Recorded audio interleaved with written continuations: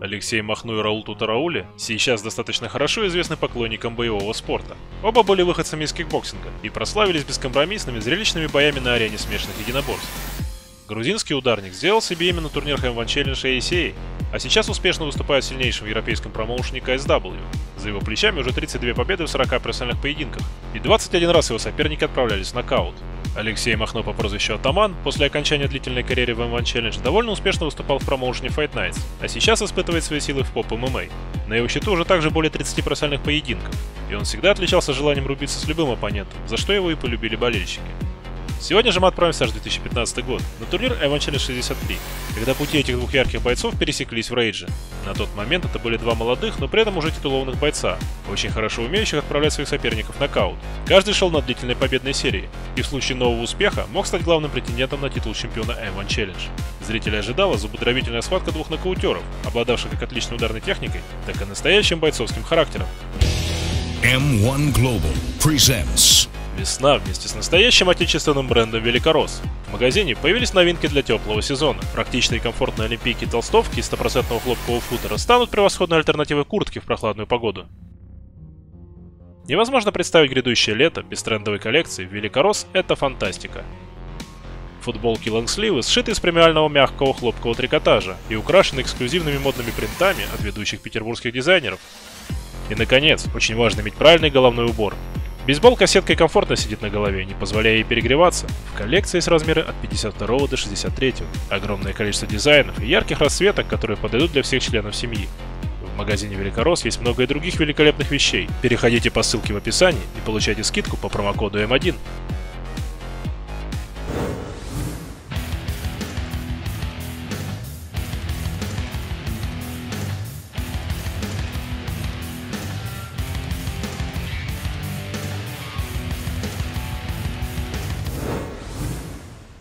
Ladies and gentlemen, please welcome your fighter in the blue corner.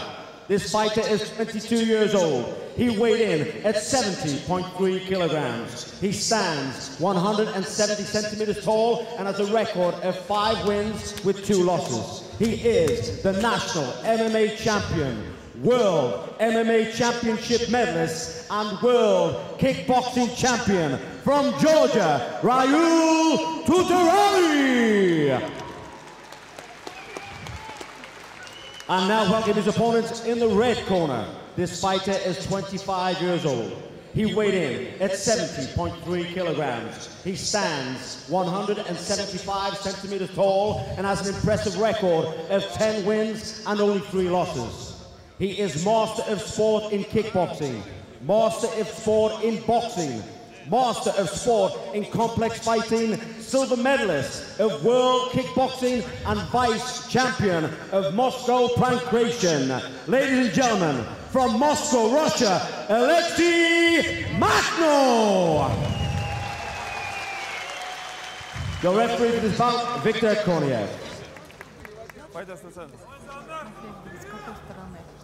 Парни, слушай внимательно, работаем. 3 раунда по 5 минут. Еще раз напоминаю, головой не бьем, по затылку, позвоночнику бить нельзя, локтем бьем только в корпус, по ногам. В партере работаем коленом и ногами только по корпусу. Канаты, шорты, перчатки не хватаем. Слушай меня на протяжении всего боя. Пожали руки. Разошлись по углам.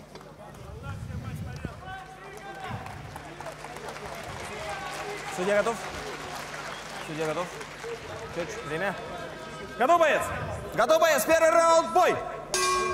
Here we go, ladies and gentlemen, our 9th fight of the evening. In the blue corner, Raul Tutarauli, and in the red corner, Alexey Makhno. Well, Makhno fires off pretty quick, comes out strong. Raul retaliates back.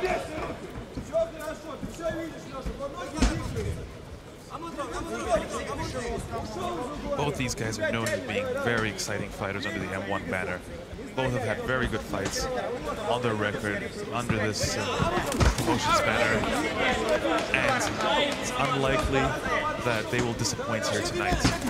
Well, going in the leather, but then taking a single. Oh, single with left hands. Tutarauli going for the takedown. Very aggressive start. Relentless on that single. That's his trademark style and approach early in a fight. He's on a 4-fight win streak, 2 of them with M1. He's coming off 3 consecutive TKO victories.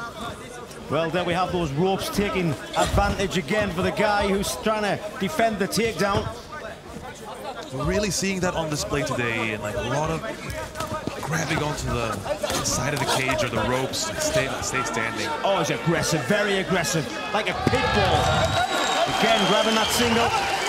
Should be noted, Makhno's quite a slow starter. He usually gets quite beat up and battered early in the fight before he comes back and surprisingly turns things around. Let's see if he can do that once more here again. Well, Tutarauli has attempted the takedown about 4 or 5 times.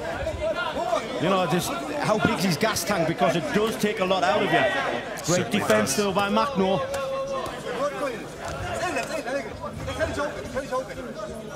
Well, Tutarauli decides to leave the leg. Now going for body lock.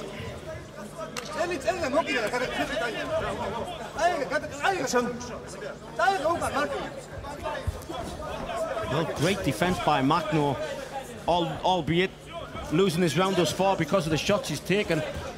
Needs to get his back off the ropes.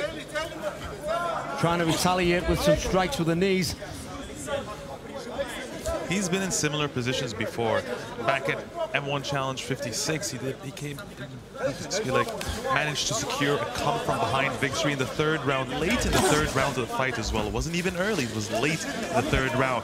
So just a massive roar from the crowd. It's just one of those things. He's one of those fighters who takes him a while to get into the fight, and somehow he always manages to pull it off. Well, Raul, Tutarauli in control, up against the rage right now. Failed a couple of single leg takedowns, quite happy to just keep the body lock, throw some shots, throw some knees, still scoring on the scorecards. Makhno needs to move his back off the rage, he needs to circle out. The short, stocky, low center of gravity of Tutarauli. There we go, he's moved, that's what he needs to do. Now, how much will this dishearten Tutarauli? Be very interesting to see here. Should be noted, Ian, this is a lightweight contender fight to determine who will face the lightweight champion next. So both fighters should be extra motivated. Yeah, exactly. Should be a little bit of extra motivation. We should see a sense of urgency here, but at the same time, they're going to be cautious to make sure that after such a great build-up and consecutive win streak here, that they don't ruin it because they're a little too anxious or angsty here, or in a rush to finish things, or to be emphatic or secure a really impressive victory. It's all about getting the win in the end. Well, again, Tutarauli, strong, aggressive, overhand, big punches, shooting for the single. Still hasn't managed to run the pipe and get him down though.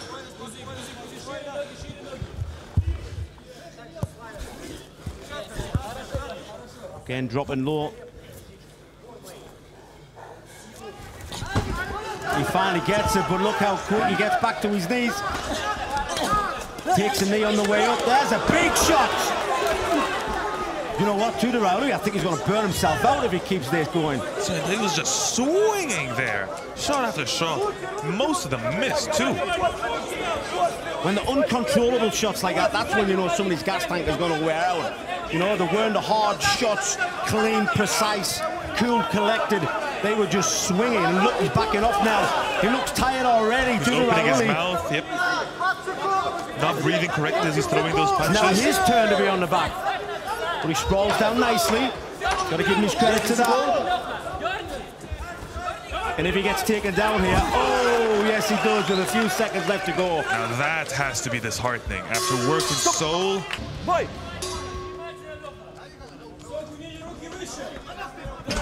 Oh, big right hand by Makhno. It's him that gets more aggressive. He closed the distance for this takedown.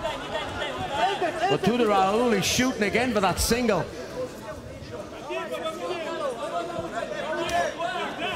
This is starting to look like a typical Alexey Makhno fight. Starts off slow, gradually starts to find his game.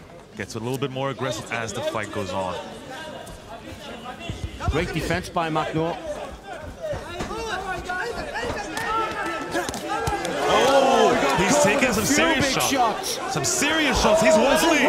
He's wobbly now. Swinging for the fences, but it's just got to connect. Tutarauli smells blood now. Do you know what? I think he's done the wrong thing by going for that single. He was wobbled. He should have just tried to finish him with punches.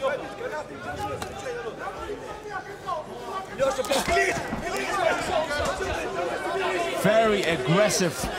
He's stalking him now. And they're just throwing bombs now. I'm not sure if Makhno is wobbling or whether he's just losing his balance with the shots.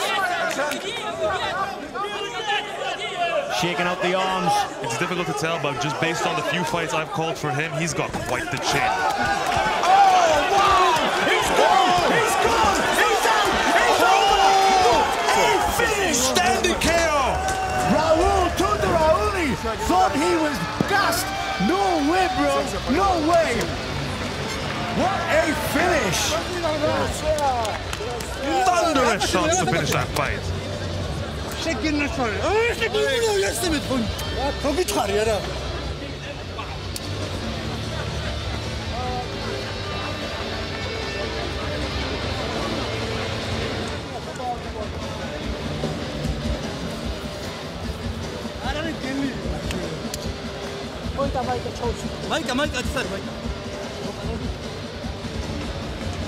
Well, sometimes, ladies and gentlemen, fighters rely on their chins too much, and although Alexey Makhno had it for his 6-fight win streak, including his... Ladies and gentlemen, after 1 minute 30 seconds of round 2, we have a winner by the way of knockout, Raul Tutarauli.